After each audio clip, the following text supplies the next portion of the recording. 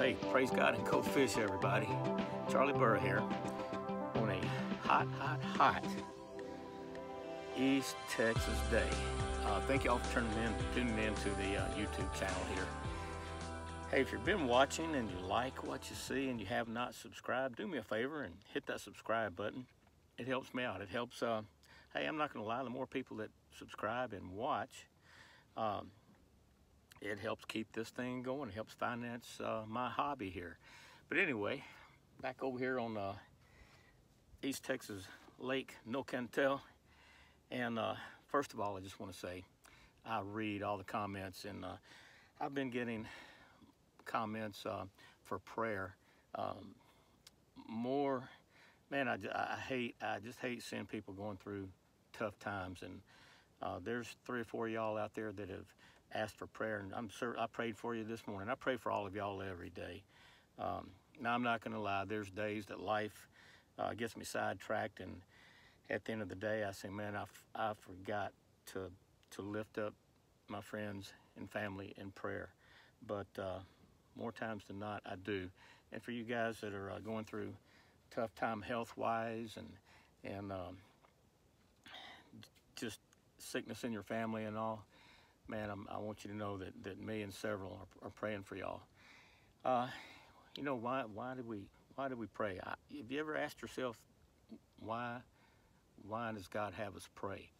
I know I've asked that question to myself. You know, God certainly knows my thoughts. He knows my words before I speak them. But why does he want us to pray? Well, prayer is a form of communication. And I like to think I know a thing or two about communication. Excuse me for wiping, man, it is hot out here. I've got the umbrella up. But yeah, I know a thing or two about communication. I was a telephone man for 40 years. I put, back in the 70s, I pulled telephone cables into the manholes, hung them on poles, spliced them, put them in businesses and homes. And back then, a lot of you guys that are my age, you know what I'm talking about. But some of you young guys, you whippersnappers, you haven't got a clue. You've never seen these things. But telephones back in my day, they plugged in, everything was by wire, had to be connected by wire. You had a copper wire that left that phone, went into the house wiring, into the cable, into the central office, and you were connected by cable. And as antiquated as that was, it still amazes me today that man was able to create, you know, a system like that where they can take our voice and turn it into frequency and through digital or analog, shoot it through the lines, and you can speak it, it goes through the lines, and it comes out on the other end 1,000 miles away, and people hear your voice. It still amazes me how, you know, we could do that. Oh, and back then, man, we had telephones. You had to put your finger in a dial and turn it, you know. And if you lived out in the country, man, you didn't even have a private line. You had a party line. And I had some kids ask me one day, said, "Party line? What's that, man? Like everybody gets on the line and like parties?" No. So you older guys, explain it to those young ones.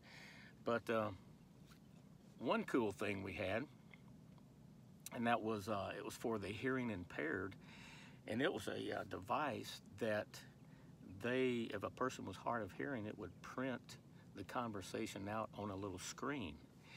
And I was installing one of those one day. This is a little side story to my story time. But I was putting one of those hearing impaired devices in for, let's call her Miss Brown, for Miss Brown, who was hearing impaired. And I got it all hooked up and ready for a test drive. And she said, well, call my husband at work. So we called her husband, and he answered the phone and said hello, and man, it printed out hello.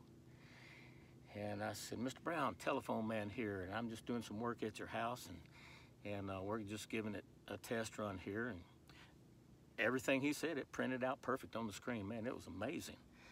And a little bit into the conversation before we hung up, Miss Brown leaned over and whispered, told me to ask him something, and I don't even remember what it was. And so I asked him the question, and his first reply was, well, that crazy, dizzy-headed, blankety-blank woman I'm married to, and man, it printed out word for word, blankety blank.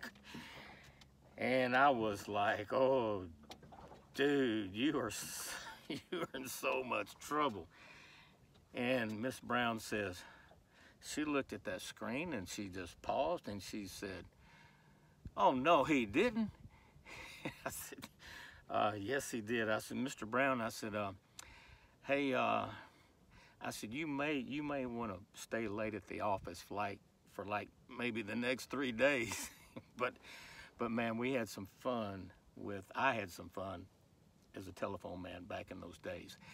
And you know, as things evolved and now, man, now you pick up a telephone and it's like a computer. I mean, back in my day, I'm not Dr. Spock, Captain Kirk was the only one with a cell phone back in my day. But nowadays, we have these computers, these cell phones that are like little computers, and you can do everything on them. And it's just amazing. It's amazing. It's wireless. That's even more amazing. But, you know, where I'm going with this is communication and communicating with the Lord. You know, God, praise God, if man can come up with a way of communicating with each other like telephones and the technology that we have created, well, doesn't it stand to reason that God has a communication system that ours would pale in comparison to? And you know, in my day, if you called somebody and they were on the phone, you got a busy signal. Then we got the call waiting, and nowadays, you know, you can have 2 or 3 people on the same line, kind of like the old party line days. But you know, technology has just gone crazy. The things that we could do, how much more can God do? His ways, the Bible says, His ways are far above our ways. And you know, the good thing is, God you never get a busy signal when you call God. You never get your call is important to us. All of our technicians or all of our people are busy right now. Please hold, and the next available agent will handle your call. You don't get that when you call on God. He's always there, 24/7. He's always there. He's always listening. How easy do you think it would be to, if you could even find the number to the White House, to call the White House and say, hey, I need to talk to old Joe? How easy do you think it would be to talk to Vladimir Putin, any of the leaders in the world? As high and mighty as they are, how easy would it be for me to call and say, hey, this is old Charlie Goldfish, I need to talk to President Biden here in a minute? That ain't gonna happen, I can tell you. But, you know, God, the creator of all, man, we've got a straight line to Him. Never busy, never gonna get a call answering service. You're gonna get to talk to the man. You can talk to, and He will hear you. And you know, I like to, I guess, compare it like this. I've got two girls, and when they were little, you know, they could come in from a hot summer day like this after playing hard in the yard, and man, they're just wringing wet and got the sweat and dirt running down the side of their face.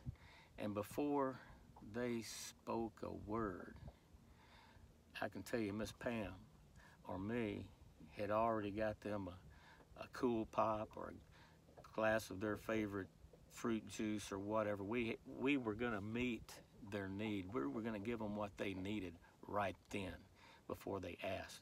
But then there were other times that maybe it was getting close to bedtime, and they would come and they'd crawl up in my lap, you know, and they'd crawl up in my lap if they wanted some candy, because they know Daddy would give it to them. But you know, they would crawl up in my lap and begin a conversation of how they wanted something. And because I loved them, and because their mama wasn't in the room, I'd let them have that M&M, little package of M&Ms, or those Starburst, whatever they were. But you know, not comparing us to God, but you know, we're like the children. We're like to God like our children are to us. God wants that conversation with us, and He's going to give you. God's going to give you. You know, the Bible says that if we delight ourselves in the Lord, then He'll give us the desires of our heart. And I believe that. I've seen it too many times. But God wants to have that conversation. He's going to give me what I need. But there's times that I need to crawl up in His lap and tell Him what's on my heart. Just have that conversation. That's all He wants, that conversation. Man, how much you guys that are dads, you know how much you love it when your kids just want to hang out and talk to you, and they're not asking for anything. They just want to talk. Man, that's all God wants. So guys, let me encourage you. Man, don't put it off. Get that relationship with God. Man, crawl up in His lap. Tell Him what you need. Now don't go and tell Him you want that new live scope. But I do believe it could happen. You never know. He does exceedingly, abundantly above whatever we could ask or think. Amen. Well, guys, I am burning up out here, but I just love fishing. I just love fishing. So I got a late start, man, as usual, but I got this umbrella up. I'm going to show you my setup here sometime today. If you are fishing this time of year, you got that, man. You have got to have an umbrella if you're an old dude like me. But let's turn around, find some fish, and get to slinging some slabs. Let's go fish. All right, guys, here we go. I got all the way out here, did my intro, got ready to go fish, and looked down. I left the ice chest in the truck, and hey, you gotta have an ice chest this time of year. You can't keep these fish alive. Guess I gotta catch them first, though.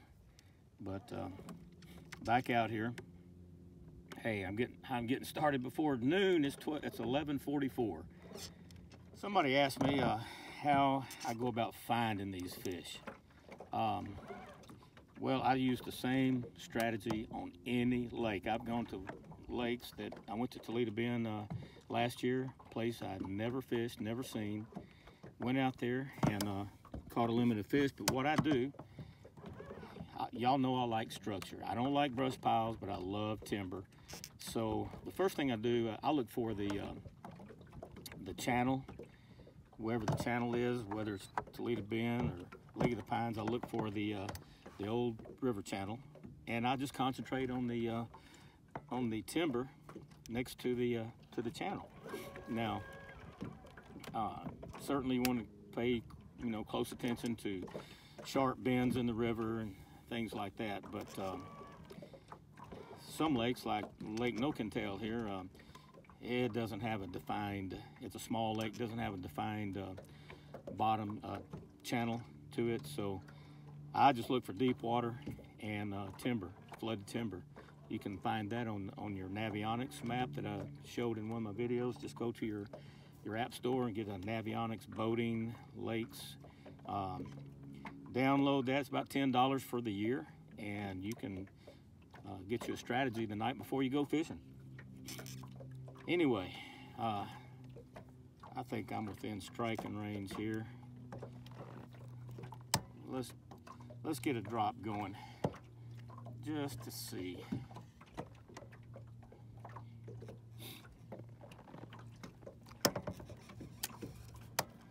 There's my jig. Let's kind of ease it down through there. Had one bump it.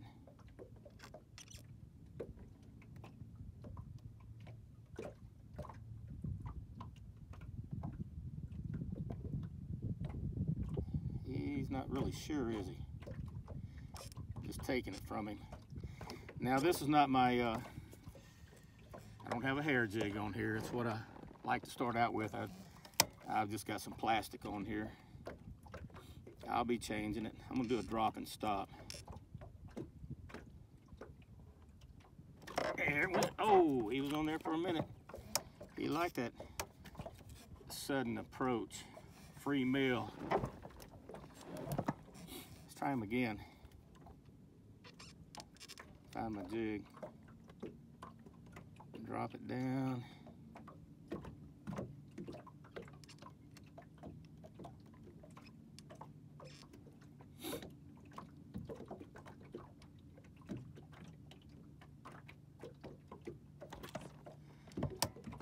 Okay, let's change baits. He's done popped it 2 or 3 times. They may want this later on.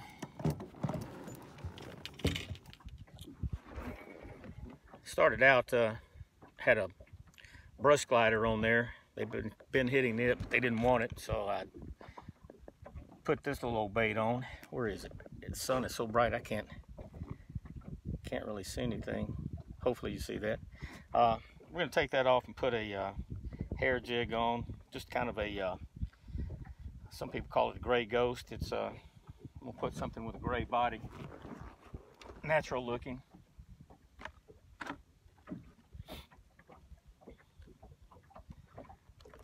Love that little jig case there.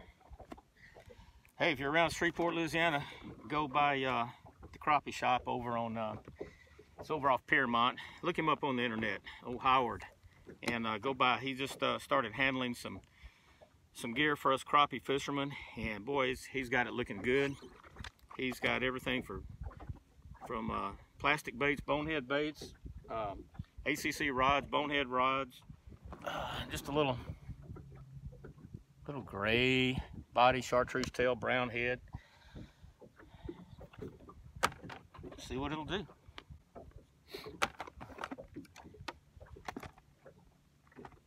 Got lots of baits.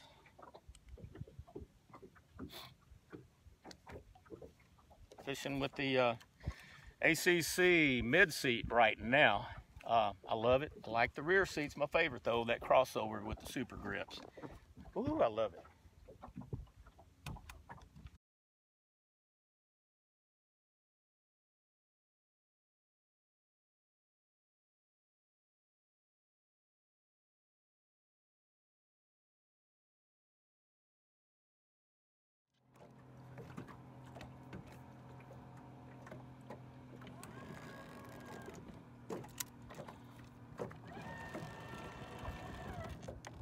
Finally, come on up, dude.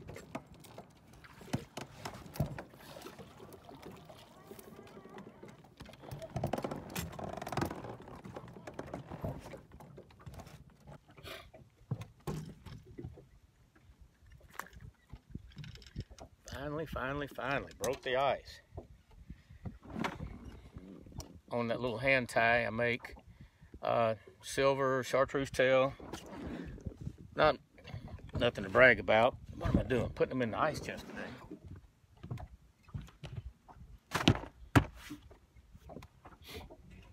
All right, one down, 24 to go. Man, nothing like summertime sniffles.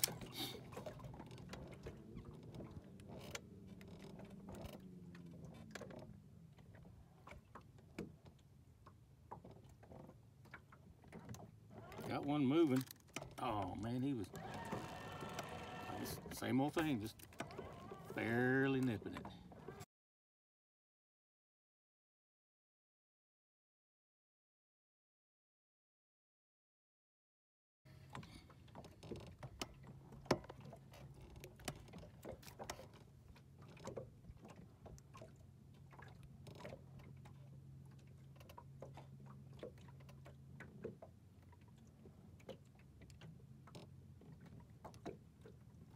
There he is.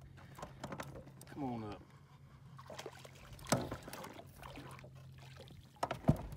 This umbrella does make it a little tough to get the fish up.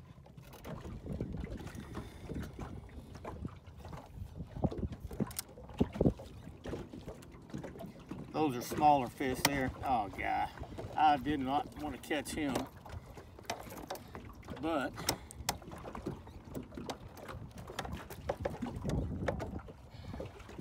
I'll come back and see me in a few years. Let's see where he goes. There he is. I'm wanting to get down into these guys over here. All right, guys, as I expected, it's hot, and the cameras got hot and shut down. So I went around and fished for a little bit, just finally now found some decent fish. I was catching fish at the other end of the lake, but they weren't that big. The last two I've caught here, good fish. Plus, none of my hair jigs worked. None of my favorite boneheads worked. Everything I tried didn't work. I said, well, what would Miss Pam do if she was here with me? There's the answer. I used these started using these about 3 years ago, but they're good baits, Bobby Garland slab slayers. I don't get anything from them other than catching fish, but it's a good bait. Now, it catches fish, but it tears up real easy. That's what I don't like about it. It's not like a boneheaded. This thing tears up, but it's pretty consistent, this electric chicken here. Now, I did something a little bit, I tweaked it a little bit. Something else I have to do when these fish get picky, and they are real picky today. And there's a lot of people out, and they're not having much success. All right, you know I use these little keepers right here. Look what I put in the keeper. Got me a little spinner, and let me see who's calling.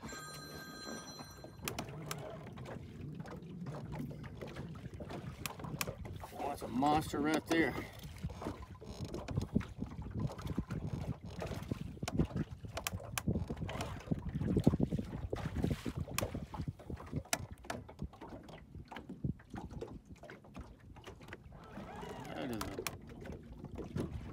That is a monster.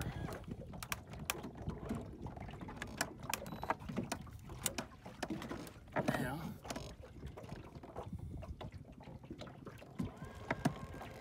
I can get the drop on him.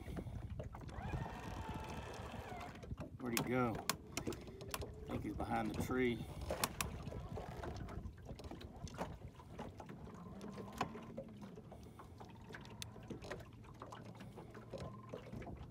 Oh man, don't leave, please, please. Thank you, Jesus. Oh, he got off. Oh, no. Oh, man. Let's check the hook. Man, my heart's beating, y'all. Man, the hook is not too bad straight. He went back to the tree, and they will bite again sometimes. Don't think they won't.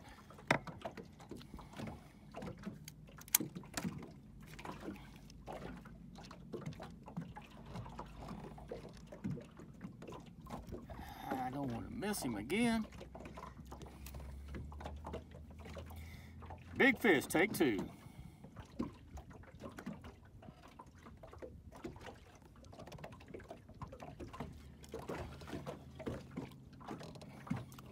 Big fish, take three.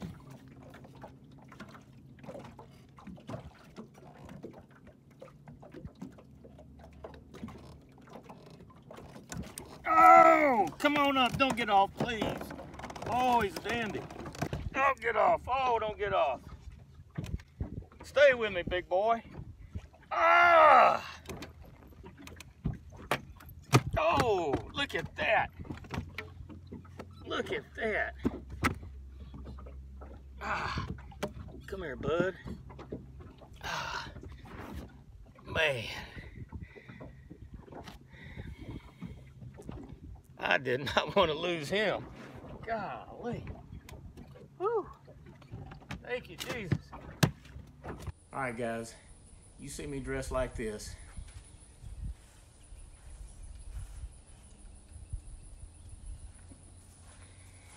I can only mean one of two things. Either I'm headed to Walmart or I'm getting ready to clean some fish. Well, I did the Walmart thing the other day, so I'm getting ready to clean some fish. Show you what we did yesterday. Well, let me back up. I said what we did yesterday. It was just me. Miss Pam, she had to work. Had some nice fish, a little over 15 inches. Had a few of those, but it was a tough bite yesterday. Real tough. I tried, good grief, I tried everything. I had bait scattered all over the deck of my boat. I tried hair jigs, I tried plastics. I didn't try shiners. I don't do shiners anymore. I enjoyed the challenge, but I will show you what I caught them on, what finally started working. All right, this was the deal right here. Miss Pam's bait, Bobby Garland,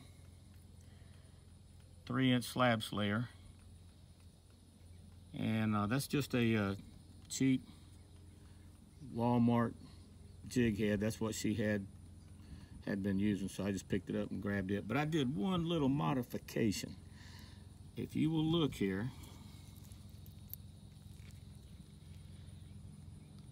on that, no fish is slimy. I used a little fast snaps right there, and put a little willow leaf spinner blade in there, and that thing would clatter against the that little metal fast snap.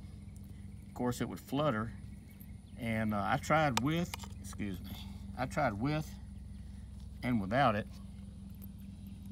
and there was definitely a better bite when I put the little willow leaf in there. So hey, that's a little helpful hint that y'all can try when the bite gets really tough and you don't know what else to do.